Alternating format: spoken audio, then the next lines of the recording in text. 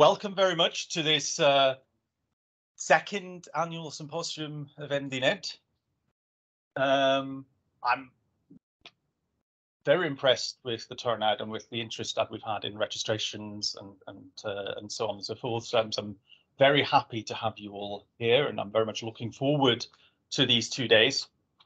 And I'm Steffen Zschaler, and I just want to grab a couple of minutes of your time to sort of talk a little bit about the network, talk a little bit about what's coming up over the annual symposium before handing over to our first keynote speaker for the day, which is what we're really interested in, I guess. So let me try and be quick here, which requires me knowing how to use the technology. So MDENet is a community of MD experts from academia and industry, but also open to people who are not MDE experts, because that's kind of the point of the network. It's bringing people who do MDE together with people who don't do MDE. MDE being model-driven engineering, being about building software, not necessarily directly from using standard programming languages, but using models that sort of give us a higher level of abstraction, to allow us to take a step back from the weeds, as it were, and of programming. And we do this in three ways. In the way a little bit. We do this in 3 ways. We're looking at driving future research, which is all about trying to find new collaborations between people in the MD space and people outside the MD space, finding new challenges, supporting these collaborations, for example, through seed corn funds, etc. We do this by trying to provide training material and training opportunities. We say to the IT industry, but really to anybody who's interested in MD, and generally trying to build the brand around MD and build the community around MD and make sure people know about this through, among other things, through things like these symposia here that we're running here. We're currently funded by the EPSC, which is a UK research funding body, and we're, as I've said before, open to anybody who has an interest in MD to join us, to join the platform, join these events, we run lots of sort of online events as well. And really, we live by our community, right? The people who actually run the network are Nuno, who you've all met, who's shyly sitting outside the door there and then sort of trying to make sure that people who arrive late manage to come into the room. Pertiza at the back there is the co-director, and myself, but really the people who do the work in the network are the community, and they're the people who contribute talks, who contribute materials, etc. And we couldn't do this without you. But I think there's quite a lot that we've managed to achieve already. We've got 350 members listed on our community platform. Obviously, you know, as always with these communities of varying levels of activity, but quite a lot of interest and quite a lot of people who have access to our materials. We've got 3 working groups around these 3 strands that meet regularly and that try and push forward that work, and have members from the community joining in and contributing.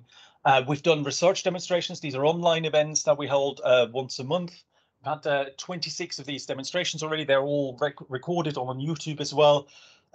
We do training sessions, which are slightly longer events, which focus on a particular technology and try and sort of almost like a mini tutorial, if you want. Again, we've had about 10 of those now, and they're all recorded and online available as well. We've this year we started a series on teaching modeling, so which is more focused on people typically in academia who are involved in teaching these kind of things, and I'm giving them an opportunity of exchanging experience and learning from each other, which I found quite interesting and engaging myself. And I think we've had 8 of those already this year, and I hopefully have a few more planned, I think, for next year. Recently had a panel discussion around that as well, which was quite interesting, I thought.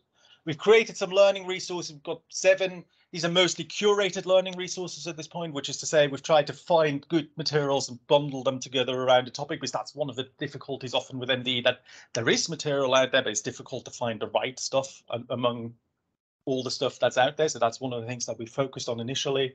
We have seed corn projects that we fund, which are about these new research collaborations. We've 7 already, but I think 6 of those are slightly beyond the just approved stage, and we'll talk about what they've done tomorrow. So you'll be able to hear from them tomorrow about what they've done. We've looked at publishing success stories. We've sort of got 5 that on the website. We are just opening a call for a special issue science and computer programming around success stories in MD, and the call will go out officially very soon. And hopefully we'll be able to wrap that up in the course of the next calendar year. We've run thematic workshops which are around bringing two communities together and trying to basically like a little sandpit events, and we've got 3 of those. We'll have 2 more next year. And obviously we've already had 1 annual symposium, and this is our 2nd annual symposium. So what's this annual symposium all about this time around? Well, you've seen the program. I think it's exciting. It's also very packed. So we need to try and stay on time as much as possible. And I appreciate that I'm sort of delaying us already. We've got 3 keynote speakers. We've got 2 tutorials, both industry bit tutorials. We've got a session on MBSE today. We've got a session on MD in finance tomorrow. We've got the Seedcon project talks, and also we've got a number of talks that people have contributed about their own work and about their own perspectives, which we'll have this afternoon. You should have seen the program on the website here, and we'll be able to look at the details there. This is what the program looks like. The rooms are a little bit interesting. It's been surprisingly challenging to find rooms because everybody seems to be wanting to meet in person, you know, both in London and at the university. We have this room. We have the room across the hall for coffee, because they told us if we put the coffee into this room, you won't be able to sit here anymore. And if everybody who's registered for in-person actually arrives, we have an overflow room that some people may have to go to see, to watch the stream of the presentations, because we might not be able to quite fit everybody in here. But we've got people to show you around where you need to be at each point in time. So the most important slide I have is this one. Thank you, Nuno, for making sure all of this happens and making sure everything runs smoothly. And thank you also to the 2 Toms, Tom Godfrey, who's here, and Tom Mead, who you've probably met at the reception downstairs, who are PhD students with me and who are helping out during these 2 days to make sure everybody knows where they need to be. Everybody who's online can be heard and can contribute to the discussion, etc.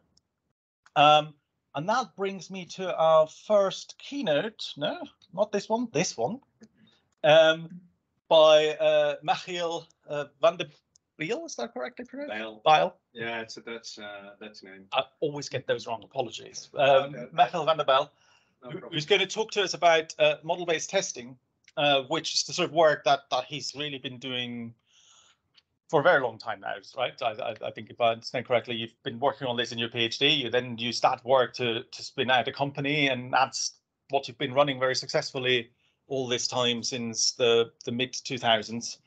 Michiel will also run a tutorial on this tomorrow, so that's when he gets more hands-on. But now he's going to talk to us about what he's been doing in model-based testing and some example projects, and I look forward to hearing more about this. So over to you.